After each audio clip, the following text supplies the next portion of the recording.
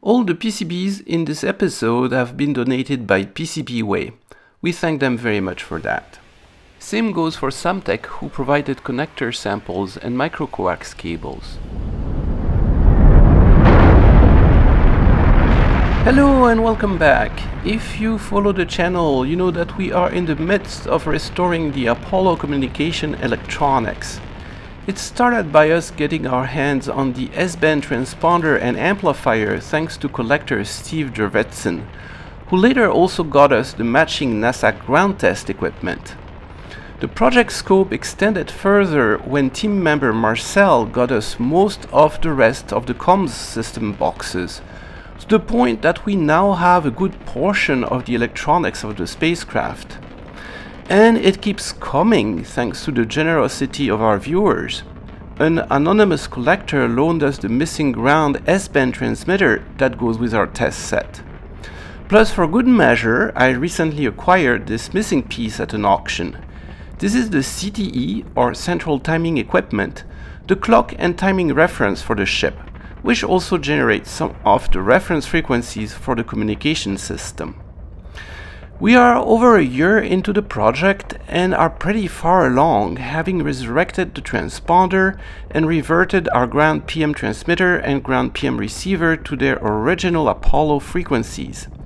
In episode 13, we finally succeeded in getting a double-locked PM link between Earth and the spacecraft on all original NASA equipment.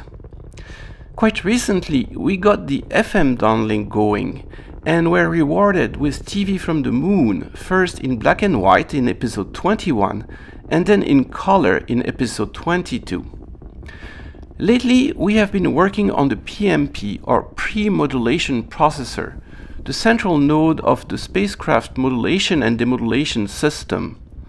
It is the central connection point for just about everything, including most of the switches on the control panel. So we are at the point where we have to start joining all the boxes that form this very complex system, one that could simultaneously deal with ranging, voice, data and television, all at the same time and from lunar distances.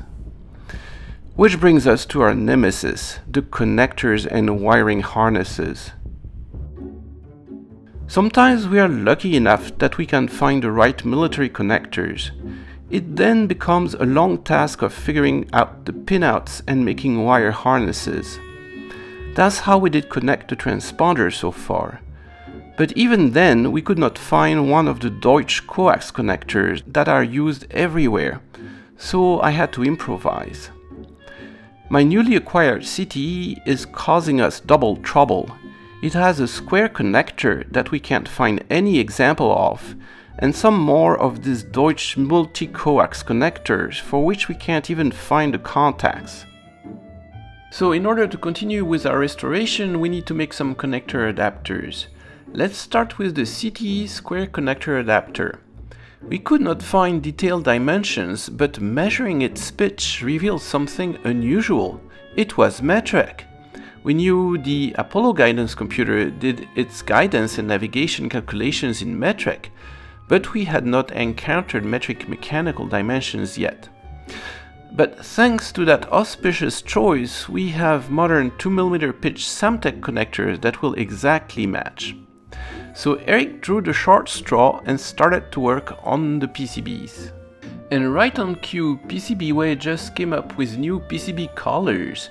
Nice! What about this gray at the top with a tinge of blue? Looks like that would go well with our Apollo box, don't you think? So we are trying a new color. And we get a pen. And we get some boards. Oh! A magic gray color. Oh, they are gray. Look at that. Ooh, pretty. That will work. Nice. That will work. So that's supposed to go on the CTE. Let's go on the CTE, compare colors. Yeah, that will be just perfect. Ah, we like it. I think those are Samtechs? They are. Mm-hmm. They are. Yeah, they are Samtechs. They are samples. They're free Samtech stuff. Cool.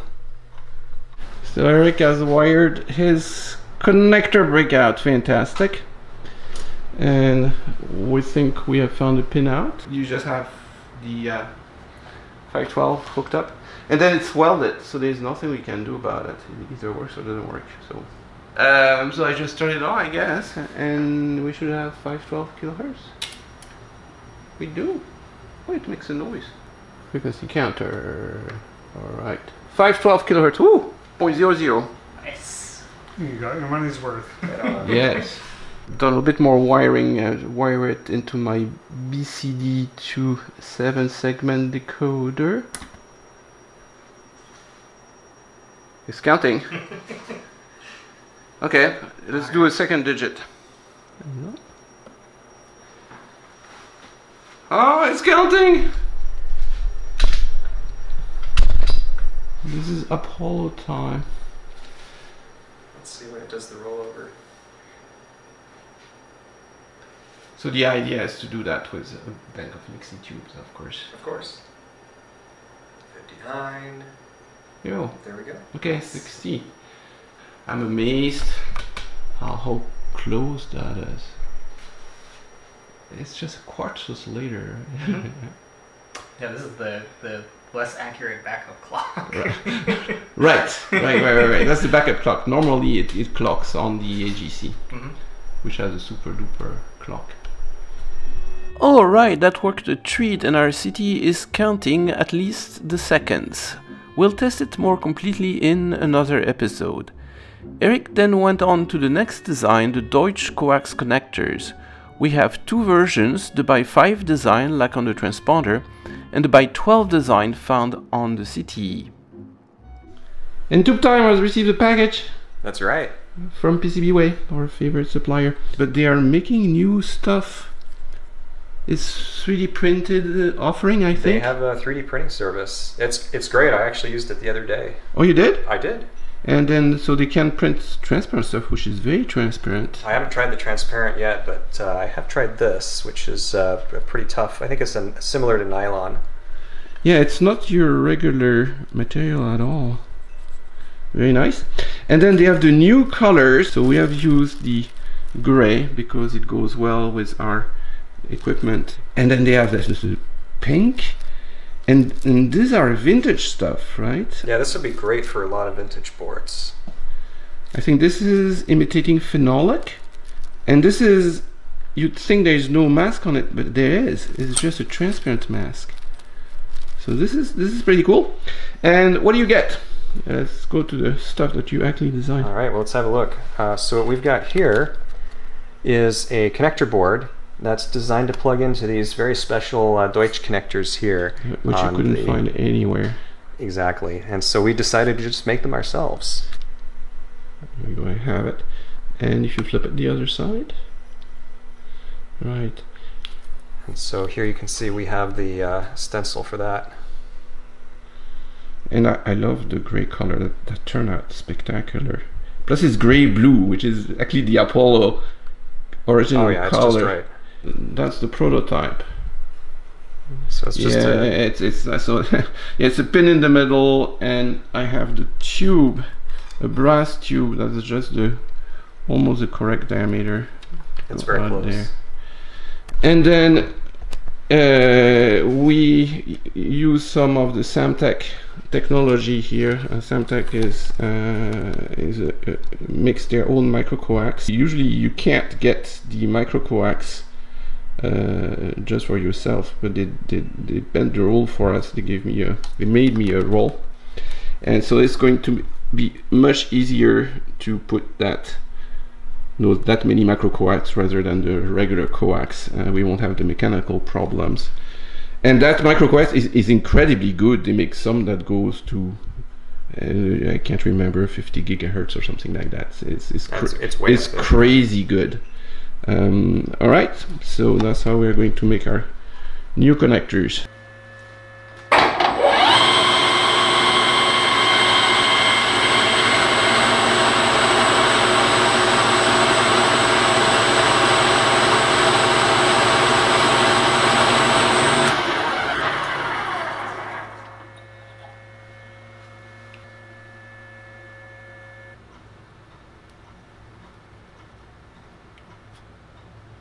Oh, do we want to solder the pins first? The center come pins? last. Oh, you solder them from the other side? Yep. Ah, I see. Yep. A little bit of smoke. So that's the flux burning off. Oh, I see the solder melting. Okay, cool. See they're starting to settle a little bit. Like I can tug on this a little bit. It seems okay. Is it centered enough? Not quite. So Okay. I'm gonna go and reheat it, recenter it.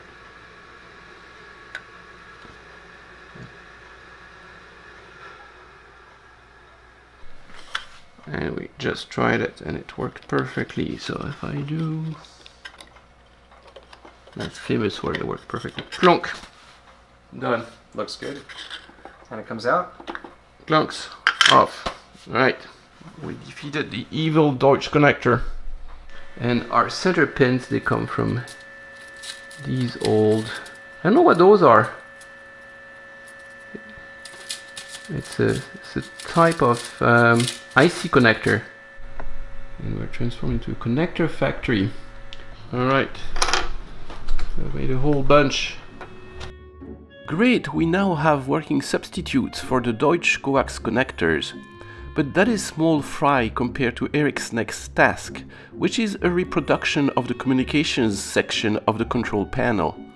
Not the whole thing, fortunately, just this section right here at the bottom right. So to test the PMP further, it's going to be difficult unless we wire it all up. Eric here has gotten the short straw for doing a repro of the control panel. Not the entire control panel, fortunately, but just this little section down here. So that's got all the functions that go to the PMP and to the recorder, all those switches. And in case you still wonder why we need this, it is because the wiring is complicated, to say the least. Eric adapted the original NASA schematics and that yielded this, which resulted in a board like this. Actually, two boards, as the front one ends up being our front panel on which the switches are mounted, complete with scale-reduced 3D printed reproductions of the knobs. Eric and Mike are giggling because what we got? We got some boards. When a box from PCBWay shows up, we're always giddy. Oh my goodness. Oh, this is a big board. This is big. Look at this thing.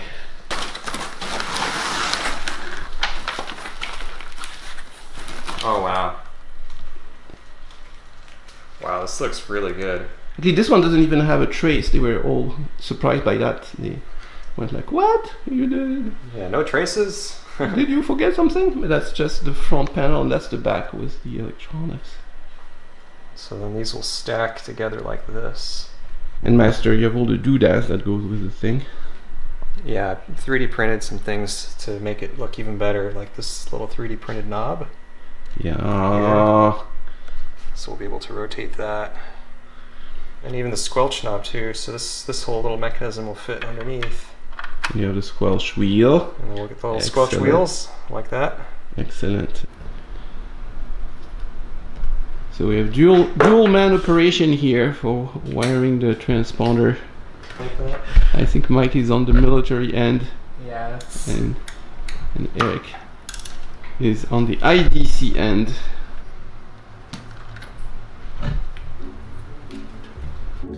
Right, this is looking mostly finished with the round military connectors on this end. I think those two are PMP, and this is also PMP, so there are some more to make. As you can tell, it's not fully wired, but man, looks good. Little squelch buttons. We can fantasize that we're rotating the antenna to receive signal, and then straight position switches. Ready to fly pretty soon.